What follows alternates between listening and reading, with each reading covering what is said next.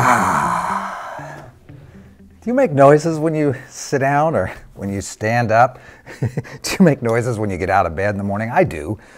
I'm getting up there. And so I noticed that, I don't know, a few years ago, I would start making noises in the morning like that didn't relate to anything I was doing, you know? Not random like lip movement, not that kind of noise, but just like old boat noises when I would get out of the bed in the morning. Kind of funny. Well, that's where I am in life. So I don't know when that started. I might have been doing that when I was 5, but I started noticing it recently. Do you make noises when you move around? Reminds me of a story. My son Jonathan and I were in downtown Seattle in our car, pulled up to a busy intersection, and a few folks walked by in front of us, and just as the light was getting ready to change, the last guy walks across in front of us, and he looked a little bit like he was in pain. He looked like he had, how do we say, lived a life. And as we were watching him, John and I were silent, as we were watching him walk across in front of us, I glanced over at Jonathan to see what he was thinking, and he said, you know, it occurs to me that people don't actually have words in their head when they're out by themselves moving around, that everyone has a noise in their head. And I laughed at the idea that everyone has a noise. And so we're looking at this guy, looking at other people. Everyone has a noise in their head. It's kind of funny. So I said, what's his noise? And Jonathan said, that's the noise that was in his head. Since then, I've had a fun time with that. What's that guy's noise? What's that lady's noise? Kind of fun. But in reality, most of us don't just have a noise in our head. Most of us have a voice in our head. Now, not the folks who have multiple voices talking back and forth in their head. Now, we're not talking about that, but you and I tend to have a voice in our head. Timothy Galway, back in the 70s, wrote a book called The Inner Game of Tennis. Highly recommend it. He's got another follow-up called The Inner Game of Golf. Pretty good stuff. In it, he points out a simple concept that you and I have got an inner narrator. And the voice is not some weird voice from somewhere. It's us talking to ourselves. So the point of this conversation today is to get you to pay a little bit of attention to that inner voice, because it's likely that your inner voice, your inner narrator, is not your friend. And we want that inner narrator to work with us, not against us. And again, it's not some weird outer voice. It's you talking to you. It's me talking to me. So did you hear that? Did you hear what you said to yourself? Did you hear when things got difficult or challenging? Did you hear what you said to yourself? If you're aware of this, you can actually see it in other people. One of my favorite things to do is to watch athletes, especially if it's in a broadcast situation on a big screen TV where the camera zooms in on their face after they've made a mistake. Basketball is probably the easiest sport to see that in. And they'll make a shot, they'll miss the shot, and the camera will come right in on their face, especially if there's a pause in action right after they've missed the shot. Have some fun with this. Watch basketball, any other sport. Watch the face of the athlete after he or after she misses something, misses a shot or makes a mistake. You can probably tell what their inner narrator is doing and what their inner narrator is saying. Now, Galway, along with many other people who have subsequently studied this, has the idea that high-performance athletes have learned how to change their inner narrator without even realizing it shows up on their face. Somebody who performs very, very well consistently under pressure, when they make a mistake or don't perform well, looks different on their face than someone who has not noticed and harnessed and changed this inner narrator. That's what we're talking about today. Did you hear that? Did you hear that inner narrator? Pause for a second and think, have you talked to yourself already today? Maybe you were 20 minutes late for something. Did you talk to yourself about being 20 minutes late? Maybe you made a mistake in some way. How did you talk with yourself about that mistake? Then, if you have an inner narrator that tends to be hypercritical, you will not be able to help it. You will also then face that outwardly with other people. You will be hypercritical of other people.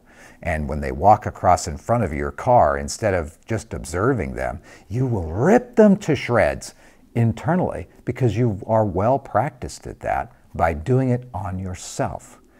high performers, that is, folks who perform very, very well under lots of pressure, leaders like you, or managers or supervisors, folks who are trying to influence groups of people, whether it be their family or a whole enterprise or a swath of society, have learned how to manage that inner narrator.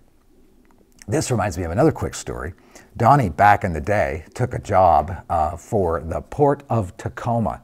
And on his first day, was it your first day, Donnie, or one of your first days? Was it your very first? It was like 2 weeks. It was my first day leading the commission meeting. Okay, big commission meeting, and Donnie had to show up and lead the commission meeting, so he was all dressed fancy. Now you walk into the big building where the Port of Tacoma headquarters is, even to this day, and it's a big open atrium kind of building with offices around the outside of it, 2 or 3 stories tall, beautiful building.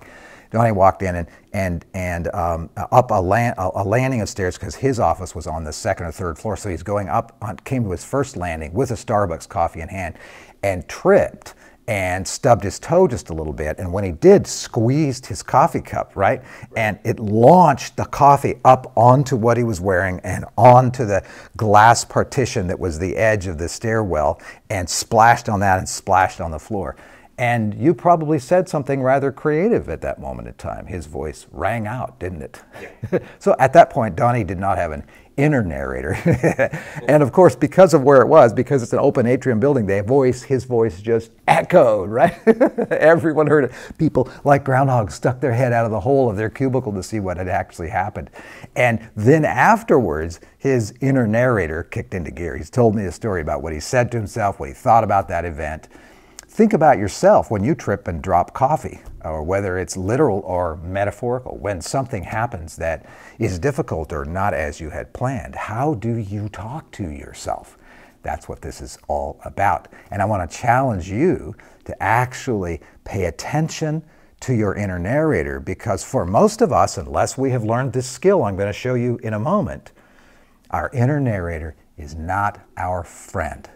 Our inner narrator, that's us talking to us, does not have an accurate view of what's going on, is hypercritical, is not all that helpful, and like I said, is not your friend. Imagine if you were to speak to your friend, someone you care a lot about, someone you work with, someone you love, when they made a mistake, precisely the way you speak to yourself when you make a mistake. Well, that friendship wouldn't last very long. Those people would distance themselves from you quite a bit. So that's what our inner narrator is. It's us narrating what's going on around us. And usually, when things are going well, the inner narrator's quiet for most of us. But when things don't go as we had hoped or planned or dreamed, that's when our inner narrator steps up to the microphone, takes control, takes charge, and starts talking to us. Pay attention to your inner narrator. Now, there's another idea I want to toss in here real quickly, because it's very important that you notice this thing that happens whenever you and I notice something, we will tend to notice more of it. We've got a system in our mind called the reticular activating system. That reticular activating system is almost like a superpower of ours. It's the ability to create patterns and then recognize things that fit within that pattern. It's very powerful and very fast. It's how you can find your car in a big Costco parking lot or something like that. The reticular activating system helps us spot things that we're looking for. So if you're looking for the color red, you will see more red. You won't see as much yellow. You may not see yellow at all. You'll see red, for example. If you're listening for the way someone speaks, if they have a certain rhythm to the way they speak, or if they use the word a lot when they're talking, you'll hear that, if you look for it, over and over and over. That's because of your reticular activating system. Now, your inner narrator uses the reticular activating system and causes you and I to look for whatever that inner narrator is being critical of or observing. So, you're so clumsy. I can't believe you tripped and fell on your first day. You're going to have coffee stains all over you. I can't believe that. How could you be so clumsy? Inner narrator sets into play the reticular activating system so that you would notice how many other times you were clumsy. And if you noticed a lot of those, then you'd start noticing in other people. You become critical of other people. It's because the inner narrator highlighted something, and that's what you're going to find more of. The reticular activating system, by the way, is neutral. It's amoral. It's not looking for good or bad. It's just looking for something. So if you point something at a negative or critical side, then that's what you're going to find. The reticular activating system will go looking for it, and it'll find more of it. Now, we don't change the facts on the ground by looking for things, but we do change how we respond. That's our reticular activating system. Now, back to your inner narrator. My challenge to you is to change your inner narrator so that that self-talk, that inner voice, can work for you and not against you. Then, as you become even slightly practiced at this, you will be able to help other people to do the same thing. Why should we change this? Because if you have an inner narrator focused on what's wrong, that's all you'll see. And you'll have actions, behaviors, or you'll choose to not engage based upon a faulty and partial picture of yourself and of what's going on. If you focus on strengths, or what's working well, if you focused on problems that were solved, you'll see more of those, and you'll change your behavior. You and I change our behavior based upon our inner narrator and the unleashing of the patterns found and developed by our reticular activating system. We don't change the facts on the ground. You don't get to walk outside and say, it's not raining, and it is raining, and suddenly it stops. It doesn't work that way. But we do get to change our behavior around the facts on the ground. So, how can you, if you're one of these folks who's got an inner narrator that's just like a critic or a judge, and it's just me, if that's how you talk to yourself, and I'm right up in your grill on this one, and you're really relating to this, how do you change it? 4 things. Number 1, notice. Notice how you talk to yourself. Just take a few days and notice it. That's all. If you're super critical of yourself, your inner narrator will also start being critical of the fact that you're critical of yourself and will pile on. Look how critical you are. I can't believe you're so critical. What's wrong with you? That's what'll happen. Here's the step. Just notice it. So you're aware of your own inner narrator's tone and topics. Second step, change the tone of your inner narrator from an inner critic to an inner observer. If you do this 3 or 4 times over the smallest things, you'll rewire how your inner narrator works. It's very easy to do. Instead of, you're such a klutz, I can't believe you tripped and spilled coffee. Instead of that, your inner narrator go, oh, you spilled coffee. It's on the glass. It's on your shirt. Period. That's it. Instead of, I can't believe you're such a poor time manager, you're late, you should have known there was going to be a traffic accident. How do you live with yourself? Instead of that kind of inner narrator, your inner narrator will become an inner observer and will say, 20 minutes late. Period. Not should have, not would have, not could have, just an inner observer. Oh, I noticed that I dropped that. I noticed that I missed a point. I noticed that I misspelled that word. I noticed that my mind wandered in the meeting and I wasn't able to actually listen to what that person said. Period. You don't add the commentary at the end. How do you live with yourself? None of that stuff. Just become an inner observer. Wow, this is powerful. Because if you are good at this part right here, then you're also going to be good at what we talked about in another video called the OIC. And Drew will throw a card right up here somewhere to help you get to that video if you're interested. It's a wonderful way of communicating with people when you want to solve a problem or you want to understand where something is going, where it came from. It's a way of communicating where you just make an observation and you don't add to it all the critical judgment that goes with it. So that's step 2. Change your tone of your inner narrator to become an inner observer. Step 3, change the topic that the inner narrator narrates about, from what isn't working to what is working. From, oh, that should happen, from the shoulding all over yourself stuff that the inner narrator does, change that to gratitude. I am thankful for this. Oh, look at that. I'm thankful for that. Oh, look at this. I'm thankful for that. Oh, that didn't happen. I'm grateful for that. Like that, okay? Change your inner narrator's topic to one of gratitude. Discipline yourself to talk to yourself about what you're grateful for. Those 3 steps will then set you up for the fourth step. And that is that when you're performing under a lot of pressure, you're really intense, you really have to perform well, silence even the inner observer. Don't narrate what you're doing to yourself.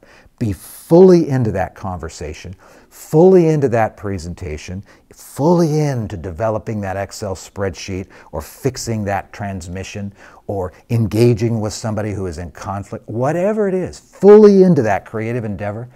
Don't narrate at all.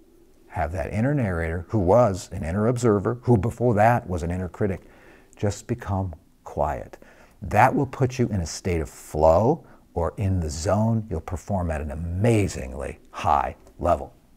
All right, this then, as you practice it, doesn't take very long, by the way. It doesn't take very long at all. Within a week and a half, you'll have this mastered. It's that amazing how fast it works.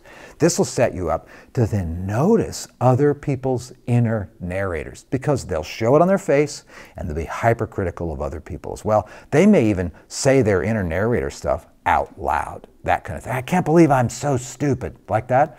Oh wait, that's your inner narrator talking. Then share this video with them. Hey, got something for you to watch. And then just like with all due respect, it's what we call the breath mint thing. You know, if you take a breath mint and then you offer one to someone else and they say, no, I'm fine. You keep your hand out and you say, no, you're not. You probably need a breath mint. It's like this. Hey, I got a video for you to watch. No, I'm fine. Yeah, you should probably watch this video. That might be a way you can help others as well. It is a massive, massive difference. So you remember, leadership can be hard. Management, supervision, influencing people, doing it well because people deserve good leadership, it can be really hard. But my friend, don't make it harder than it needs to be by having a mean-spirited, critical inner narrator. Hey, if you like this, how about hitting that like button? It lets the YouTube brain know that this is something that people are engaging with. You got a comment? Throw it in the comment section down below. Subscribe. You might not know that this is free. It doesn't cost anything to subscribe to this. That's the way YouTube lets you know when new stuff comes out. Then there's a bell over there. Click that bell, and then they'll also let you know within your email or on your YouTube app that you've got a new one coming out, because we drop these every single week. I hope this is helpful. I'm going to enjoy listening to my inner narrator. What? What'd you say? What'd you say? Here's to you. Have a great day.